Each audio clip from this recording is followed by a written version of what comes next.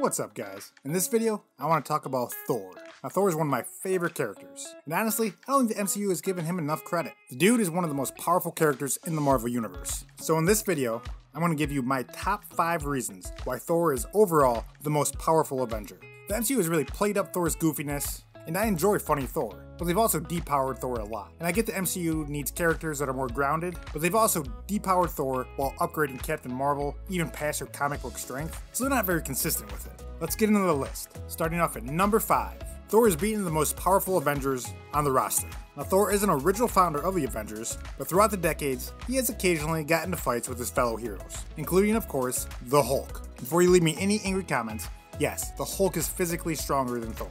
And the Hulk and Thor have fought numerous times throughout comics. Hulk and Thor's fights usually end in draws, and when they don't, Hulk typically wins more than loses, but Thor has bested the big green rage monster a handful of times. Next, I want to talk about the MCU's current most powerful Avenger, Carol Danvers. In Captain Marvel's solo series, Carol Danvers even admits that Thor is stronger than her. Although, if Thor were to fight her without his hammer, he loses in that fight. He's even taken down Iron Man. Now, after Thor comes back to life after dying in Ragnarok in the comics, he pays Iron Man a visit after he realizes that Tony Stark created an evil clone of Thor. And to show Tony that he doesn't really appreciate that, he beats Tony Stark nearly to death. I mean, this was a landslide victory for Thor. He's even fought Wolverine before, and Wolverine wasn't an Avenger at one point. Wolverine was suffering from a delusion, thinking that Thor was actually Sabretooth, and Thor didn't even want to fight him, but he kind of gets tired of Wolverine constantly attacking him, so he finally throws down the hammer, literally crushing Wolverine in one giant lightning blast. Not even the kind-hearted Vision can take him out. While Thor is possessed by an alien power, Vision tries to quickly take Thor out by phasing through him to stop his heart, but the plan goes south after Thor blasts his half-phased body with lightning, knocking him out instantly. Finally, I know the X-Men's Storm isn't an Avenger, but Thor demonstrates that not only his battle skills are impressive, but also his way with the ladies. What are you doing? Oh. Thor was able to knock out Storm with just a single kiss. I mean, that's pretty impressive. Moving on to number 4, he knocked out the Phoenix Force.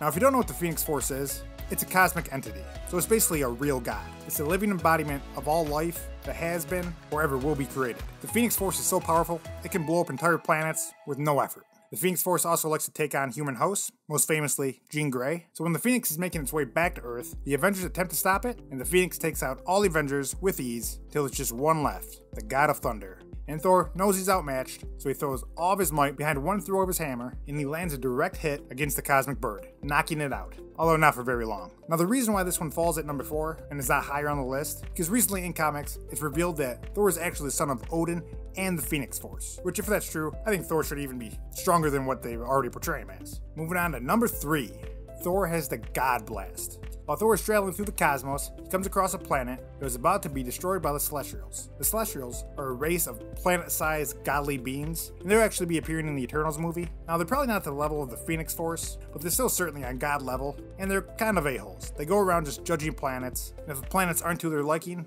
they just wipe out all life on that planet and start over again. So they're that powerful. Of course, Thor doesn't like the sound of that, so he decides to fight these two gods by himself. At first, Thor was able to crack the armor of one of the suits with a blast of his hammer that was so powerful that it turned surrounding mountains into dust. And he goes inside the Celestial, wraps his belt of power around his hammer, and invokes the God Blast. A blast so powerful it cracks the skull of the Celestial, which at this point has never been done before in comics. The blast was so powerful it even shattered his hammer. Of course, he gets it back at the end. Coming at number 2. Thor defeated Thanos by himself. Yes, the God of Thunder has gone toe-to-toe against the MCU's biggest bad without the help of the Avengers, and won. Just think how easier the final battle in Endgame would have been if Thor was actually in shape. Noob Master. Yeah, Noob Master 69. Now, Thor's powers are upgraded due to some enhanced armor from Odin, but Thanos seemed to be also upgraded at this time too. And after Thanos, like usual, takes control of some artifacts capable of destroying all life, Thor attempts to stop him, but at first he's defeated, pretty easily. He gets that special delivery from Odin with some new threads, and Thor takes the battle up close and personal and begins to beat Thanos' face with his hammer until Thanos is thoroughly defeated. Now, to be honest, I think a couple years after this story came out, Marvel retconned the story so that this was just a clone of Thanos, but a clone of Thanos is still Thanos, so I'm going to count it. Overall, Thanos is undoubtedly stronger of the two, but Thor has certainly proved that he can hold his own against the Purple Titan. And finally, coming at the number 1 reason why Thor is the overall strongest Avenger, the Odin Force. Now, Thor doesn't always have the Odin Force. but he has wielded it numerous times, and I believe he currently does have it in comics. Now, the power is typically tied to whomever is the ruler of Asgard, so he should have actually had it during Infinity War, but Marvel hasn't really addressed the Odin Force. But what is the Odin Force? It's a power that was instilled onto Odin after his two brothers fought against Surtur, you know, the big fire guy, who's one of the bad guys in Thor Ragnarok. Big monster! Odin's brothers sacrificed themselves so that Odin can defeat Surtur, and after their deaths, their essences goes into Odin, creating the Odin Force. Technically, if Thor has the Odin Force, it's actually called the Thor Force. But what can the Odin Force do?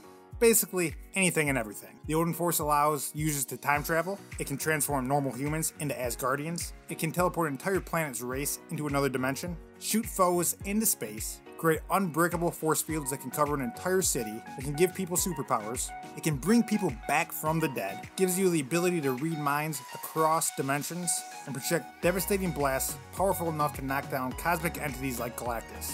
So, the Odin Force is super powerful. It's so powerful, it would elevate its users far above anything the Avengers could handle. Although it does have a drawback. If it's overused, it causes its users to fall into a deep sleep. Usually this is called the Odin sleep. Yeah, I know, very creative. So those are my 5 reasons why Thor is overall the most powerful Avenger. Let me know who you think the most powerful Avenger is. But with that, I'm going to wrap up this video. Hope you guys liked it. If you did, make sure you slap that like button. If you want to see more videos like this, make sure you subscribe. I'll see you guys on the next one. Peace.